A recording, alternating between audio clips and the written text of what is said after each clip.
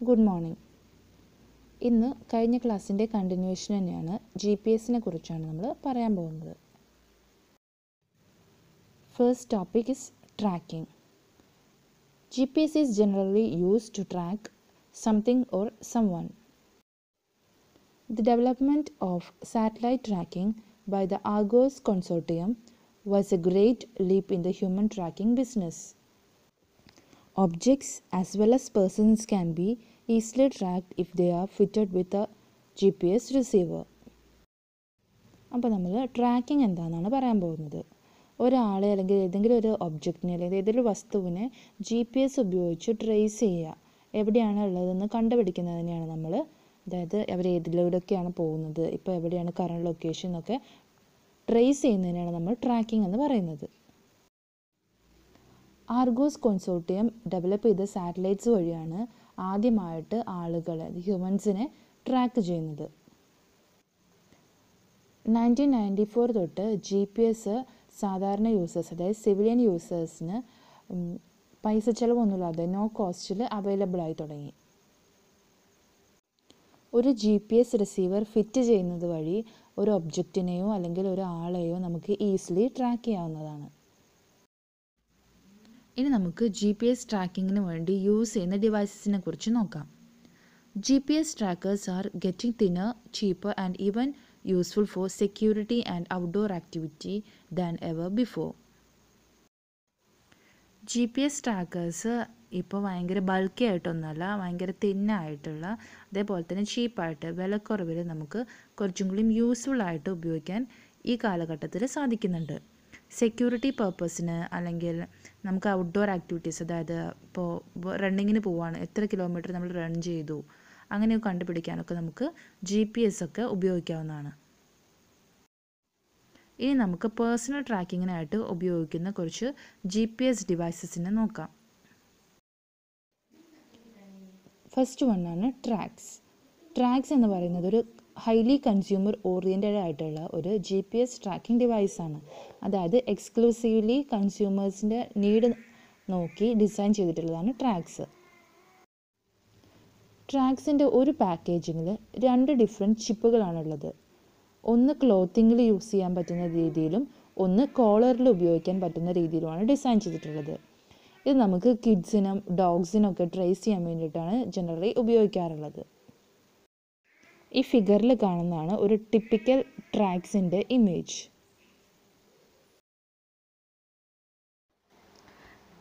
Second GPS ഡിവൈസാണ് spot Gen 3. It's much more than just a tracking chip. This larger tracker comes without a screen. It is just to make it even more durable, but does have several buttons for different commands. It can track exactly where you are, record where you have been, allow you to check in at specific places, and even send specific pre-planned messages or SOS signals.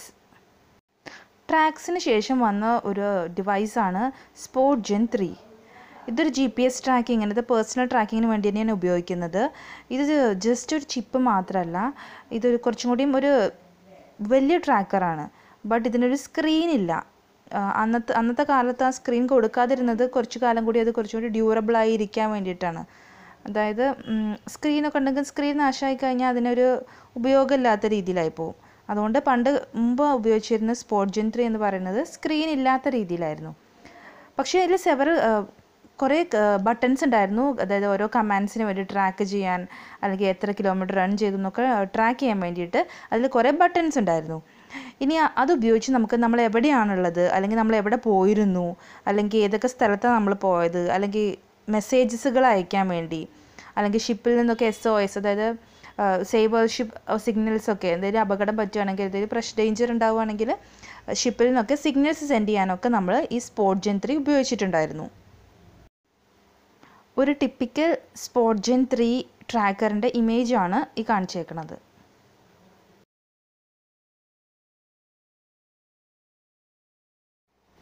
Next one is DLOM InSearch SE. It is an excellent modern GPS tracker. If you want something more social than Spot Gen 3, this is the best choice. This device has a tiny screen and basic direction buttons. You can use it to tap out a text message no matter where you are. It also has SOS capabilities. DLOM InSearch SC എന്ന് പറയുന്നത് ഒരു modern GPS ട്രാക്കറാണ്. ഈ ഡിവൈസിന് ഒരു ചെറിയൊരു screen ഉണ്ട്, അതേപോലെ തന്നെ direction ബട്ടൺസും ഉണ്ട്. ഇത് ഉപയോഗിച്ച് നമുക്ക് മെസ്സേജുകൾ അയക്കാൻ പറ്റും. അതായത് ഏത് പ്ലേസിലാണ് നിങ്ങളിപ്പോൾ എവിടെയാണ്, ഇപ്പോൾ ഒരു മൗണ്ടൈൻ്റെ മുകളിലോ അല്ലെങ്കിൽ ഉള്ളോട്ടുള്ള ഏത് ഏരിയയിലാണെങ്കിലും നമുക്ക് ഇതിൽ ഉപയോഗിച്ച് മെസ്സേജുകൾ അയക്കാൻ പറ്റും.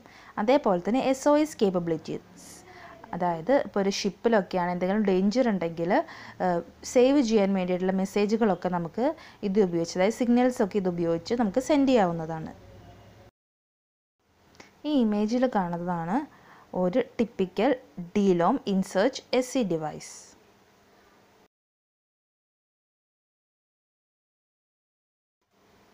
Fourth GPS tracker is Pocket Finder. This is somewhat like a supermarket.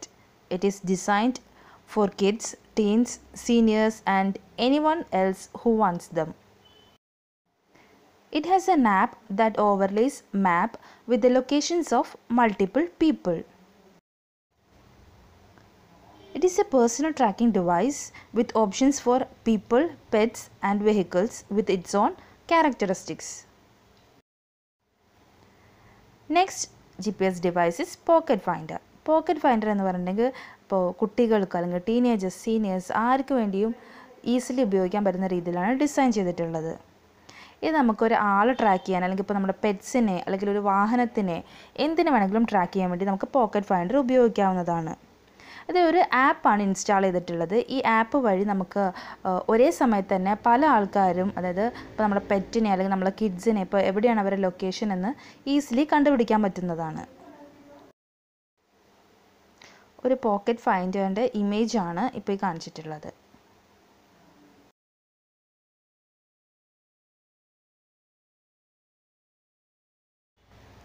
Fifth GPS device ആണ് real time correction of multiple receivers inverse DGPS.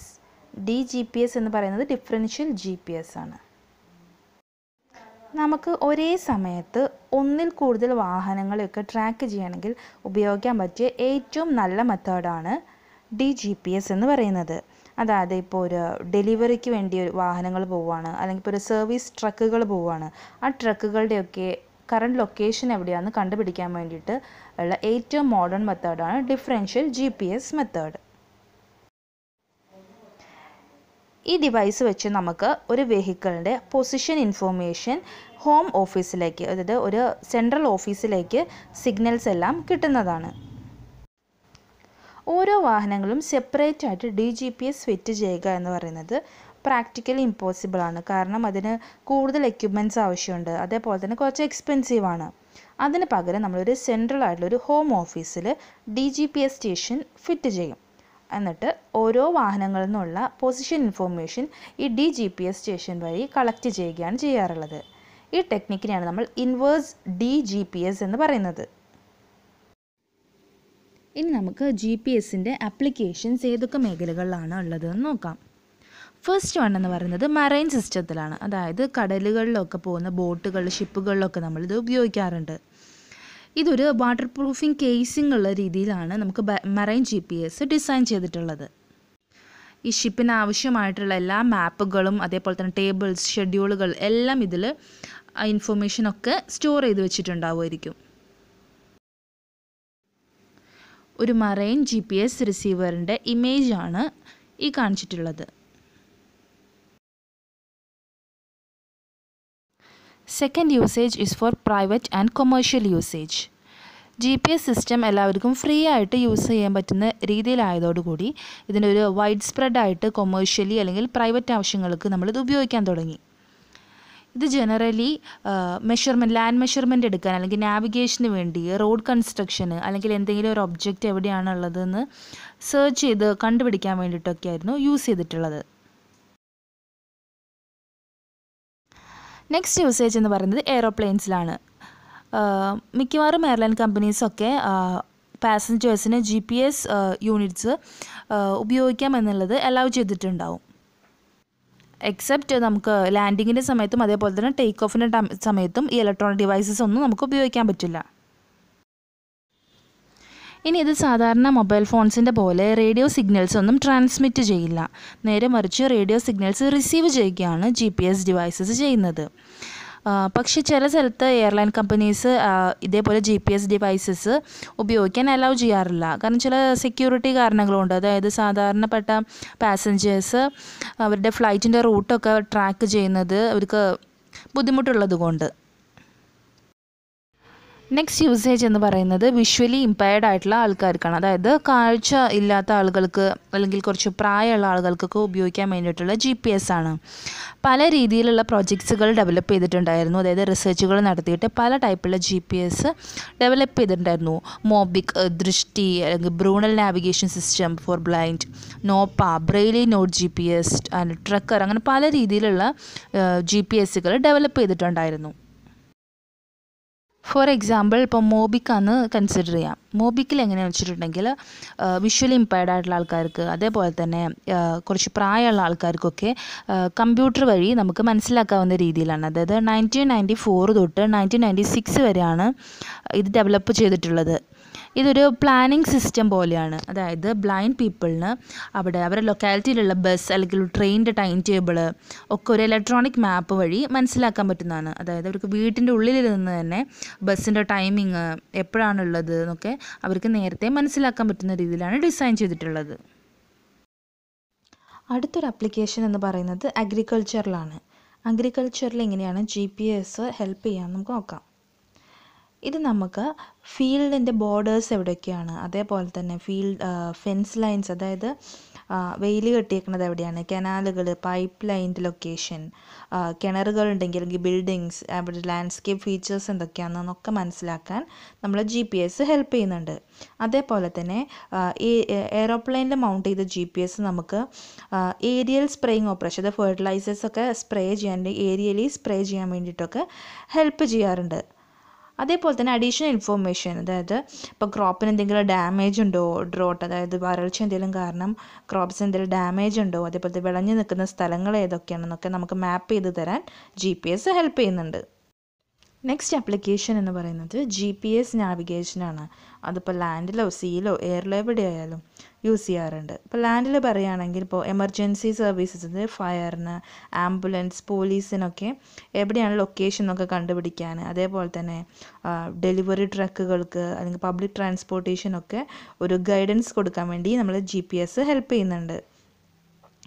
ഇനി വാട്ടറിലാണെങ്കിൽ നമ്മൾ നേരത്തെ പറഞ്ഞു നാവിഗേഷന് വേണ്ടിയിട്ട് ഇത് ഹെൽപ്പ് ചെയ്യുന്നുണ്ട്. ഷിപ്പുകൾക്കൊക്കെ റൂട്ട് മനസ്സിലാക്കാനൊക്കെ ഹെൽപ്പ് ചെയ്യുന്നുണ്ട്. ഇനി എയറിലാണെങ്കിൽ എയർക്രാഫ്റ്റിൻ്റെ ലാൻഡിങ്ങിൻ്റെ സമയത്ത് അതേപോലെ എയർ കൊളീഷൻ അവോയ്ഡ് ചെയ്യാനൊക്കെ GPS യൂസ് ചെയ്യാറുണ്ട്. നെക്സ്റ്റ് ആപ്ലിക്കേഷൻ എന്ന് പറയുന്നത് മാപ്പിംഗ് അല്ലെങ്കിൽ സർവൈയിങ്ങിനാണ്. മാപ്പിംഗ് എന്ന് പറഞ്ഞാൽ ഇപ്പോൾ ആ സ്ഥലത്തുള്ള സോയിൽ എങ്ങനെയാണ്, അവിടുത്തെ വെജിറ്റേഷൻ, എന്ത് ടൈപ്പ് ഓഫ് പ്ലാന്റ്സ് അല്ലെങ്കിൽ ട്രീസാണ് അവിടെ വളരുന്നത്, അല്ലെങ്കിൽ അവിടെ എന്തെങ്കിലും ലേക്ക്, സ്ട്രീം അല്ലെങ്കിൽ വൈൽഡ് ലൈഫ് ഉണ്ടോ എന്നൊക്കെ മനസ്സിലാക്കി മാപ്പുകൾ പ്രൊഡ്യൂസ് ചെയ്യാൻ വേണ്ടിയിട്ട് നമ്മളെ GPS ഹെൽപ്പ് ചെയ്യാറുണ്ട്. അതേപോലെ തന്നെ സർവേയിങ്ങിന് ഇപ്പോൾ ബിൽഡിംഗ് റോഡ്സ് അല്ലെങ്കിൽ ഇപ്പോൾ ബ്രിഡ്ജസ് അല്ലെങ്കിൽ ഏതെങ്കിലും ഒരു സ്ട്രക്ചേഴ്സ് ബിൽഡ് ചെയ്യാനൊക്കെ എൻജിനീയേഴ്സിനൊക്കെ GPS സർവേ ഹെൽപ്പ് ചെയ്യുന്നുണ്ട്. നെക്സ്റ്റ് ആപ്ലിക്കേഷൻ എന്ന് പറയുന്നത് പബ്ലിക് ഹെൽത്ത് ആൻഡ് സേഫ്റ്റിയാണ്. അതായത് ഇപ്പോൾ ഒരു എർത്ത് പ്രഡിക്ഷനൊക്കെ വേണ്ടി നമുക്ക് GPS യൂസ് ചെയ്യാവുന്നതാണ്. ഒരു മേജർ എർത്ത് ഉണ്ടാകുന്നതിന് മുന്നേ ആയിട്ട് ചെറിയ സ്ലൈറ്റ് മൂമെൻറ്റ്സ് ഒക്കെ ഉണ്ടാവാറുണ്ട്. അപ്പോൾ അതിനൊക്കെ വേണ്ടി നമുക്കത് മെഷർ ചെയ്യാൻ വേണ്ടിയിട്ട് എല്ലാ സ്ഥലത്തും ഇൻസ്ട്രുമെൻറ്റ്സ് സെറ്റ് ചെയ്യുക എന്ന് പറയുന്നത് പ്രാക്ടിക്കലി ഇമ്പോസിബിളാണ്. കാരണം അതിന് ഒരുപാട് കോസ്റ്റ് ആവും എന്നുള്ളത് തന്നെയാണ്.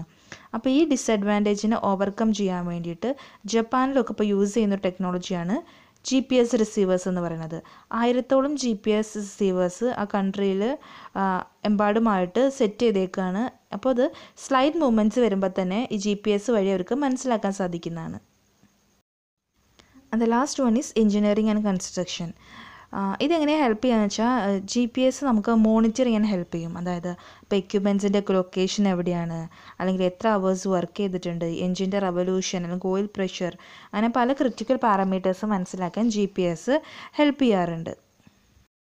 നമ്മൾ നേരത്തെ ജപ്പാനിൽ യൂസ് ചെയ്യുന്ന GPS റിസീവറിനെ കുറിച്ച് പറഞ്ഞിട്ടുണ്ടായിരുന്നു. ഇതൊരു ടിപ്പിക്കൽ GPS റിസീവറാണ് ജപ്പാനിൽ യൂസ് ചെയ്യുന്നത്. Memory data storage. The antenna detects the electromagnetic waves arriving from the satellites, convert the wave energy into electric current, amplifies the signal strength and hand over to the signals over the receiver's electronics. The antennas have to be very sensitive because of the rather weak satellite signal, and gain the pattern must allow signal reception from all elevation and azimuths of the hemisphere. അതായത് എങ്ങനെയാണ് ഡാറ്റകളൊക്കെ store ചെയ്യുന്നതെന്നുള്ള പറയുന്നത്. ഈ antenna വഴി എന്ത് ചെയ്യും, ഈ control stations, അതായത് control segment electromagnetic waves, അതായത് സാറ്റലൈറ്റ്സിൽ നിന്ന് വരുന്ന ഇലക്ട്രോമാഗ്നറ്റിക് വേവ്സിനെ വേവ് എനർജി ആയിട്ട് കൺവേർട്ട് ചെയ്യും. ഈ വേവ് എനർജീനെ ഇലക്ട്രിക് കറണ്ടായിട്ട് കൺവേർട്ട് ചെയ്ത് അത് നമ്മൾ റിസീവറിൻ്റെ ഇലക്ട്രോണിക് ഡിവൈസിലേക്ക് കൊടുക്കുകയാണ് ചെയ്യാറുള്ളത്. അതേപോലെ ആൻറ്റിനാസ് ഭയങ്കര സെൻസിറ്റീവ് ആയിരിക്കും. കാരണം സാറ്റലൈറ്റ്സിൽ നിന്ന് വരുന്ന സിഗ്നൽസ് വീക്ക് ആണെങ്കിൽ പോലും അത് റിസീവ് ചെയ്യാൻ, അത് ഗെയിൻ ചെയ്യാൻ പറ്റുന്ന രീതിയിലായിരിക്കണം ആൻറ്റിനാസ്. കഴിഞ്ഞ ക്ലാസ്സിൽ നമ്മൾ സ്പേസ് സെഗ്മെൻറ്റിനെ കുറിച്ച് പറഞ്ഞിട്ടുണ്ട്. അതിൽ നമ്മൾ 24 സാറ്റലൈറ്റ്സിനെ കുറിച്ച് പറഞ്ഞിരുന്നു. അതായത് സ്പേസ് സെഗ്മെൻറ്റിൽ 21 GPS സാറ്റലൈറ്റും 3 ആക്റ്റീവ് ആയിട്ടുള്ള സ്പെയർ സാറ്റലൈറ്റ്സും ആയിരിക്കും ഉള്ളത്. അങ്ങനെയാണ് ടോട്ടൽ 24 സാറ്റലൈറ്റ്സ് എന്ന് പറയുന്നത്. 21 നമ്മൾ GPS ട്രാക്ക് ചെയ്യാൻ വേണ്ടിയൊക്കെ ഉപയോഗിക്കുന്നത്. അതിലേതെങ്കിലും ഒരു സാറ്റലൈറ്റ്സിന് എന്തെങ്കിലും പ്രശ്നം ഉണ്ടെങ്കിൽ, ഡാമേജ് ഉണ്ടെങ്കിൽ സ്പെയർ ആയിട്ടാണ് ബാക്കിയുള്ള 3 സാറ്റലൈറ്റ്സ് പ്രൊവൈഡ് ചെയ്തിട്ടുള്ളത്. സ്പേസിലെ സാറ്റലൈറ്റ്സ് ഒരു 6 ഓർബിറ്റുകളിലായിട്ടാണ് പ്ലേസ് ചെയ്തിട്ടുള്ളത്. അതേപോലെ തന്നെ ഒരു 55 ഡിഗ്രീൻ്റെ ഇൻക്ലിനേഷൻ, അതായത് ചെരിവിലായിരിക്കും ഈ സാറ്റലൈറ്റുകൾ പ്ലേസ് ചെയ്തിട്ടുള്ളത്. ഇനി ഓരോ സാറ്റലൈറ്റിൻ്റെയും സൈസ് എന്ന് പറയുന്നത് ഒരു കാറിൻ്റെ സൈസിൻ്റെ അത്രയും ഉണ്ടാവും. അതേപോലെ തന്നെ വെയിറ്റ് എന്ന് പറയുന്നത് 19,000 പൗണ്ട്സ് ആയിരിക്കും. ഒരു പൗണ്ട് എന്ന് പറയുന്നത് ഏകദേശം 0.45 കിലോഗ്രാം ആണ്. Next one is role of transit in GPS development. The transit system, also known as NavSat or NNSS, that is Navy Satellite System, was the first satellite navigation system to be used operationally. The system was primarily used by the US Navy to provide accurate location information of the missile submarines. It is used for hydrographic and geodetic survey as well, and it was working and it's provided for the civilian users since 1964. Transit system, അതിന് പറയുന്ന വേറൊരു പേരാണ് നാവ്സാറ്റ് അല്ലെങ്കിൽ NNSS, അതായത് navy satellite system. ഇതാണ് working ആയിട്ടുള്ള, operational ആയിട്ടുള്ള ഒരു ഫസ്റ്റ് നാവിഗേഷൻ സിസ്റ്റം. ഇത് ഫസ്റ്റ് യൂസ് ചെയ്തിരുന്നത് US നേവി ആയിരുന്നു. അതായത് സബ്മറൈൻസിൻ്റെയൊക്കെ ലൊക്കേഷൻ ഇൻഫോർമേഷനൊക്കെ കിട്ടാൻ വേണ്ടിയിട്ട്. അതിന് പുറമെ ഹൈഡ്രോഗ്രാഫിക് സർവേ, ജിയോളറ്റിക് സർവേ ഒക്കെ ചെയ്യാനും ഇത് യൂസ് ചെയ്തിട്ടുണ്ടായിരുന്നു. 1964 മുതലായിരുന്നു ഇത് സർവീസബിൾ ആയത്. ആദ്യമൊക്കെ US നേവി സബ്മറൈൻസിൻ്റെ ലൊക്കേഷൻ കണ്ടുപിടിക്കാനായിരുന്നു ഉപയോഗിച്ചിരുന്നത്. പിന്നീട് സാധാരണക്കാർക്ക്, സിവിലിയൻസിന് ഇത് യൂസ് ചെയ്യാൻ പറ്റി. ഇനി നമുക്ക് ഈ ട്രാൻസിറ്റ് സിസ്റ്റത്തിൻ്റെ ഒക്കെ ഒരു ഹിസ്റ്ററി നോക്കാം. ഫസ്റ്റ് ആയിട്ടുള്ള ഒരു സാറ്റലൈറ്റ് എന്ന് പറയുന്നത് ട്രാൻസിറ്റ് 1A ആണ്. അതിൻ്റെ ഒരു ഡെവലപ്മെൻറ്റ് തുടങ്ങിയത് 1958 മുതലാണ്. അത് സ്പേസിലേക്ക് ലോഞ്ച് ചെയ്തത് സെപ്റ്റംബർ 1959 പക്ഷേ ഈ സാറ്റലൈറ്റിന് ഉദ്ദേശിച്ച പോലെ സ്പേസിലുള്ള ഓർബിറ്റിലേക്ക് എത്താൻ സാധിച്ചിട്ടില്ല. അങ്ങനെയാണ് പിന്നീട് ട്രാൻസിറ്റ് B എന്നൊരു സാറ്റലൈറ്റ് ഡെവലപ്പ് ചെയ്തത്. അത് സക്സസ്ഫുള്ളി ലോഞ്ച് ചെയ്തു April 13, 1960. അത് തോർ ആബ്ലിസ്റ്റർ റോക്കറ്റ് വഴിയാണ് നിക്ഷേപിച്ചത്. 1960s ഇതിൽ ഓരോ ടെസ്റ്റുകളൊക്കെ നടന്നുകൊണ്ടിരുന്ന സിസ്റ്റത്തിൽ സക്സസ്ഫുൾ ആയിട്ട്. പിന്നീട് നേവൽ സർവീസിന് വേണ്ടി 1964 മുതൽ ഈ സിസ്റ്റം സക്സസ്ഫുൾ ആയിട്ട് റൺ ചെയ്തു. ഒരു 1996 കൂടിയൊക്കെ ഈ ട്രാൻസിറ്റ് സിസ്റ്റം പ്രയോജനമില്ലാത്ത രീതിയിൽ തന്നെയായി. പിന്നീടാണ് നമ്മുടെ GPS ഒക്കെ ഡെവലപ്പ് ചെയ്തു വന്നത്. GPS ഒക്കെ നമുക്ക് റാപ്പിഡ്ലി സർവേസിന് വേണ്ടിയിട്ടൊക്കെ ഉപയോഗിച്ച് വന്നിരുന്നു. അതായത് ഒരു പൊസിഷൻ ഡിറ്റർമൈൻ ചെയ്യാൻ, ലാറ്റിറ്റ്യൂഡ്, ലോഞ്ചിറ്റ്യൂഡ്, ഹൈറ്റ്, അങ്ങനെ ഡയറക്റ്റ്ലി നമുക്ക് സർവേ ചെയ്യാൻ വേണ്ടിയിട്ട്, അതായത് 3 ഡയമെൻഷനിൽ ഒരു പോയിൻറ്റിൻ്റെ പൊസിഷൻ നമുക്ക് അറിയാൻ വേണ്ടിയിട്ട് GPS ഹെൽപ്പ് ചെയ്തിട്ടുണ്ട്. അതായത് സെപ്പറേറ്റ് ആംഗിളോ അല്ലെങ്കിൽ ഡിസ്റ്റൻസ് ഒന്നും നമുക്ക് മെഷർ ചെയ്യാതെ തന്നെ ഒരു പോയിൻറ്റിൻ്റെ പൊസിഷൻ നമുക്ക് മനസ്സിലാക്കാൻ സാധിക്കും. ആദ്യമായി സർവേക്ക് വേണ്ടി യൂസ് ചെയ്തൊരു GPS ഇൻസ്ട്രുമെൻ്റാണ് മാക്രോമീറ്റർ V1000. പക്ഷേ ഇപ്പോൾ യൂസ് ചെയ്തുകൊണ്ടിരിക്കുന്ന GPS ഇൻസ്ട്രുമെൻ്റിൻ്റെ പേര് T14100 എന്നാണ്. നമ്മളൊരു പോയിൻറ്റിൻ്റെ പൊസിഷൻ ഡിറ്റർമൈൻ ചെയ്യാൻ വേണ്ടിയിട്ട് ഒരേ ഒരു റിസീവറാണ് സാറ്റലൈറ്റിനെ റേഞ്ച് ചെയ്യാൻ വേണ്ടി ഉപയോഗിക്കുന്നതെന്നുണ്ടെങ്കിൽ അതിനെ പോയിൻ്റ് പൊസിഷനിങ് എന്നാണ് പറയുക. അതായത് ഒരേ ഒരു റിസീവർ ഉപയോഗിച്ചിട്ടാണ് നമ്മളൊരു പോയിൻറ്റിൻ്റെ പൊസിഷൻ ഡിറ്റർമൈൻ ചെയ്യുന്നുണ്ടെങ്കിൽ അതിന് നമ്മൾ പോയിൻ്റ് പൊസിഷനിങ് എന്ന് പറയും. ഒരു സെക്കൻഡ് ടെക്നിക്ക് എന്ന് പറയുന്നത് ഡിഫറൻഷ്യൽ പൊസിഷനിങ് അല്ലെങ്കിൽ ട്രാൻസ്ലൊക്കേഷൻ ആണ്. ഇതിൽ നമ്മൾ 2 റിസീവറാണ് ഉപയോഗിക്കുന്നത്, 2 സാറ്റലൈറ്റ് റിസീവറാണ് ഉപയോഗിക്കുന്നത്. ഒരു സാറ്റലൈറ്റ് റിസീവർ എന്ന് പറയുന്നത് ഏതെങ്കിലും ഒരു പോയിന്റിൽ അതിൻ്റെ എല്ലാ കോർഡിനേറ്റ്സും നമുക്ക് അറിയാവുന്ന ഏതെങ്കിലും ഒരു പോയിൻറ്റിൻ്റെ മുകളിലും, രണ്ടാമത്തെ റിസീവർ എന്ന് പറയുന്നത് ഏത് പോയിൻ്റ് കോർഡിനേറ്റ്സ് ആണ് നമുക്ക് ഡിറ്റർമൈൻ ചെയ്യേണ്ടത് അവിടെയായിരിക്കും പ്ലേസ് ചെയ്തിട്ടുണ്ടാവുക. അങ്ങനെ 2 റിസീവേഴ്സ് ആയിരിക്കും നമ്മൾ ഈ ടെക്നിക്കിൽ യൂസ് ചെയ്യുക. ഇനി സർവേയിൽ യൂസ് ചെയ്യുന്ന വേറെ 2 മെത്തേഡ്സാണ് real time kinematic GPS survey. ഇത് നമ്മൾ മുമ്പ് ഡിഫറൻഷ്യൽ GPSനെ കുറിച്ച് പറഞ്ഞു, സെയിം പോലെ തന്നെയാണ്. അതായത് ഇതിന് RTK എന്നും പറയാറുണ്ട് കേട്ടോ, real time kinematic GPS survey. ഇതിലെങ്ങനെയാ വെച്ചാൽ ഒരു റിസീവർ ഒരു ഫിക്സ്ഡ് പൊസിഷനിലായിരിക്കും. ആ റിസീവറിനെ ബേസ് സ്റ്റേഷൻ എന്നാണ് പറയുക. ആ ബേസ് സ്റ്റേഷനിൽ ഒരു കമ്പ്യൂട്ടർ കൂടി ഉണ്ടാവും. ബാക്കിയുള്ള റിസീവേഴ്സ് എല്ലാം മൂവിങ് ആയിരിക്കും. നമ്മൾ മുമ്പ് പറഞ്ഞ പോലെ വെഹിക്കിൾസിനെ ട്രാക്ക് ചെയ്യാൻ വേണ്ടി ഒരു വീട്ടിലിരുന്ന് അല്ലെങ്കിൽ ഹോം സ്റ്റേഷനിലിരുന്ന് നമുക്ക് വെഹിക്കിൾസിനെ ട്രാക്ക് ചെയ്യാം. ആ വെഹിക്കിൾസിലെല്ലാം GPS ട്രാക്കർ വെച്ച് DGPS വീട്ടിൽ അല്ലെങ്കിൽ ബേസ് സ്റ്റേഷനിൽ വെച്ചിട്ട് ട്രാക്ക് ചെയ്യുന്ന കാര്യം പറഞ്ഞല്ലോ, സെയിം തന്നെയാണ് ഈ ടെക്നിക്കിൽ. കൂടുതൽ അക്യുറസി വേണ്ട സർവേ പ്രൊജക്ട്സിനൊക്കെ നമ്മൾ സ്റ്റാറ്റിക് സർവേയിങ് ആണ് ചെയ്യുക. സ്റ്റാറ്റിക് സർവേയിൽ നമുക്ക് എല്ലാ കോർഡിനേറ്റ്സും അറിയുന്ന പോയിൻറ്റ്സ് ആയിരിക്കും സർവേ ചെയ്യാൻ വേണ്ടി ഉപയോഗിക്കുന്നത്.